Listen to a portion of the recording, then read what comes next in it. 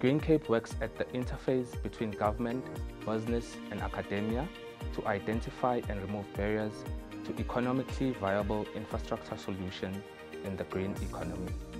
In any economy, the building blocks are the same: a source of energy, water, food, a waste management system, and transportation networks.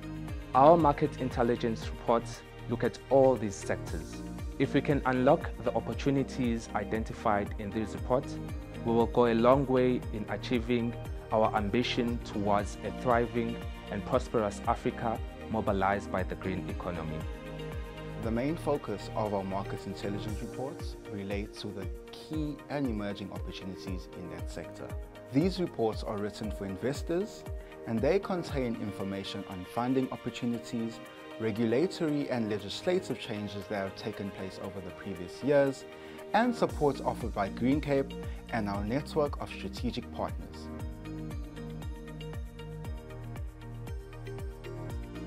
The large-scale renewable energy sector refers to power plants above 10 megawatt capacity that produces electricity from renewable resources. And it mostly refers to wind and solar PV in South African context. The main driver of renewable energy in South Africa has been the Renewable Energy Independent Power Producer Procurement Program, or REAP in short. There are multiple opportunities that's opened up. The first opportunity was due to the changes in the Section 2 of the Electricity Act, which enabled the projects of up to 100 megawatt to be installed without requiring a generation license.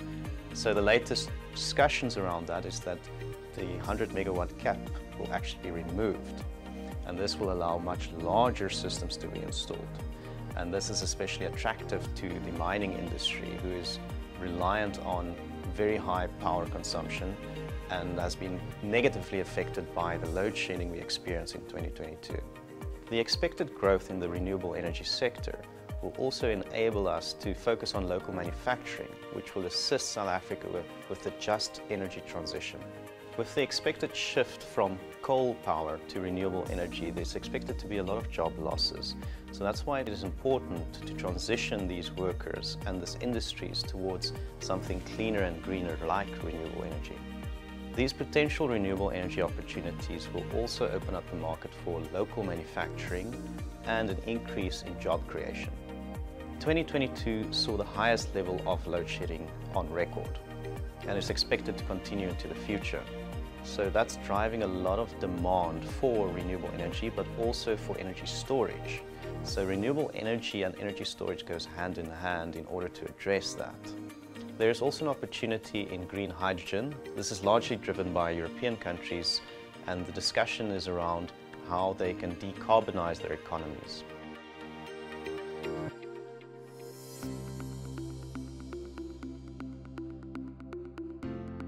We use the term energy services to describe three interrelated market segments, namely rooftop solar voltaic, solar PV for short, energy efficiency and energy storage.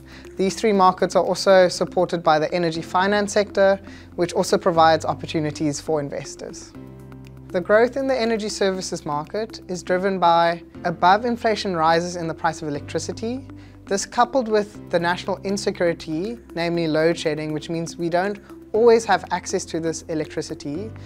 Compare this to then the decreasing costs of energy service technologies, means that these markets are increasingly attractive to invest in. We also have an increasingly enabling regulatory environment for these markets, as well as well-adapted financing options.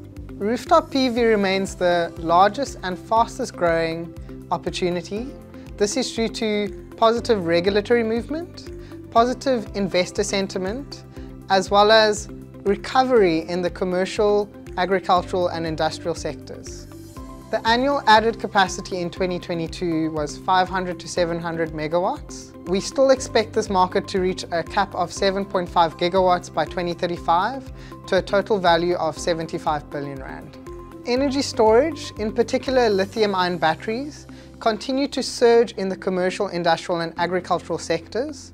This is due to the flexibility of application use cases, increased load shedding and the rising cost of diesel, which is resulting in energy storage playing an increasing role for backup purposes. The national market is expected to reach a total value of 31 billion rand by 2035, which represents an installed battery capacity of 6.5 gigawatt hours. In energy efficiency, opportunities lie in smart meters and aggregation. These tie into trends in both the public and private sector, including energy performance certificates, load curtailment programs, and load aggregation for multiple users in building complexes. The national market value for smart meters is expected to reach 40 billion rand by 2035. This is based on an estimate of 100,000 to 300,000 upgrades per year.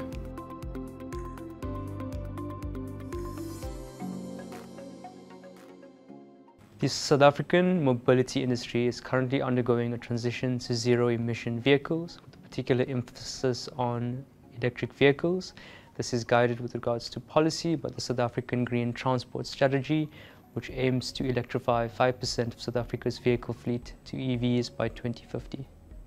The four key market investment opportunities that have been identified in the 2023 EV-MIR are the electrification of public transport vehicles, micromobility, private passenger vehicles, and industrial vehicle fleets. The policy drivers for electric bus manufacturing in South Africa is the mandate of the DTIC that 80% of bus bodies be manufactured locally.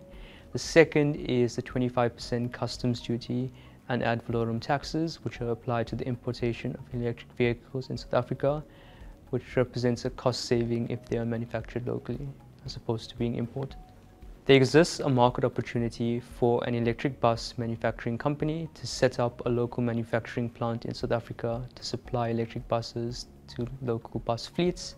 As an example, Golden Arrow Bus Services, based in Cape Town, has recently completed a year-long pilot study involving 2 BYD electric commuter buses, as well as the installation of rooftop solar PV to enable the charging of electric buses with renewable energy.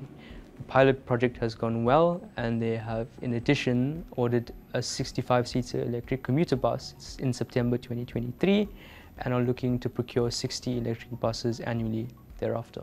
In the minibus taxi industry, there exists a market opportunity for the local manufacturing of electric minibus taxis. A South African EV startup is looking to bring the first electric minibus taxi into the South African market in 2023.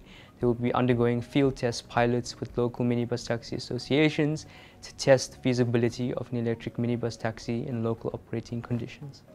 The electric micromobility industry has shown growth in 2022. This is due to the affordability of electric micro-vehicles such as 2- and 3-wheelers, which have seen uptake in the last-mile delivery industry in South Africa, such as e-commerce deliveries, fast food, and grocery delivery services. The electric private passenger vehicle market has shown limited growth due to the high price of electric private passenger vehicles. The cheapest EV in this segment is 800,000 Rand or more, and this will continue to be a market barrier to EV uptake until an affordable electric vehicle in the range of 300,000 to 500,000 is made available on the South African market. This is a driver for the local manufacturing of electric passenger vehicles, as it is hoped that this will help to bring down the price barrier. The electric industrial vehicle fleet market consists of mining, agriculture, tourism, and freight and logistics. Advances in battery range technology have made the electrification of this market segment possible. With regards to electric vehicle fleets, advances in battery technology have made the electrification of mining, agriculture, tourism, and freight and logistics fleets possible.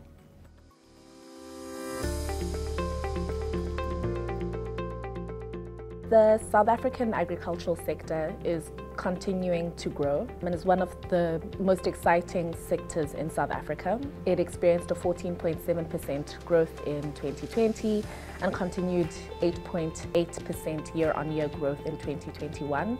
It's also one of the only sectors in South Africa which has experienced job creation, with a 1% year-on-year growth to 874,000 jobs. This is particularly impressive when compared to other sectors which have been negatively impacted by the COVID-19 pandemic. There are two positive indicators for the sector which show that there is space for more growth in the coming years. The first being weather forecasts, which predict good rains for the next planting season. The second being strong machinery sales figures, which show that farmers are confident enough in the sector to make long-term investments in movable assets.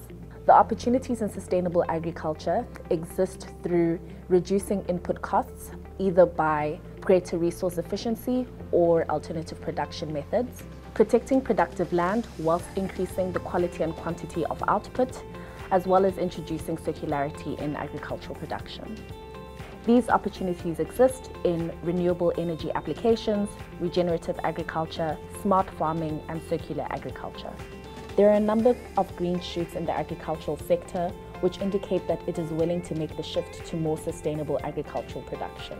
An exciting development has been the completion of the Agriculture and Agro-Processing Master Plan, which pulls in stakeholders such as government, civil society, industry associations, and academia, and lays a roadmap for a thriving, sustainable agricultural sector.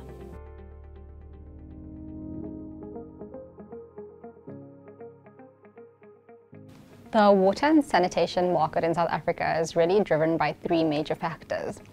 The first being that South Africa is a water-scarce country, driven by climatic change. The second is looking to build a resilient and reliable water supply. At present, we have an over-reliance on surface water, and we need to look at augmenting our water supply to different sources. The third factor being the need to provide safe water and sanitation to all citizens in South Africa. Water is a highly regulated sector, and within the past year there have been different interventions as well as policy changes that have occurred. There has been a focus on public-private sector collaborations, and this has resulted in the Development Bank of South Africa looking to establish a water partnerships office to help municipalities to gain funding for infrastructure projects. The Department of Water and Sanitation is also in the process of establishing a National Water Resources Infrastructure Agency. This is to finance and secure sufficient bulk water supply now and in the future, and particularly important for the sanitation sector and the beneficiation of wastewater sludge. The norms and standards set minimum requirements for the treatment of organic waste for facilities that process over 10 tons per day. In the 2023 Water Market Intelligence Report, we've identified three main municipal sector opportunities. The first one looks at the upgrading of public sector infrastructure. The second opportunity looks at the alternative disposal or beneficiation of wastewater sludge. The third opportunity looks at the implementation of renewable energy and energy efficiency interventions at wastewater treatment works. A major driver influencing the opportunities discussed this year is the reinstatement of the Green Drop program, which evaluates the state of wastewater treatment works across the country following a 7-year hiatus. Following the publication of this report, the data strongly emphasized the need for infrastructure and the maintenance of wastewater treatment works. Additionally, increased load shedding and higher electricity costs are a major driver for resource and electricity efficiency interventions.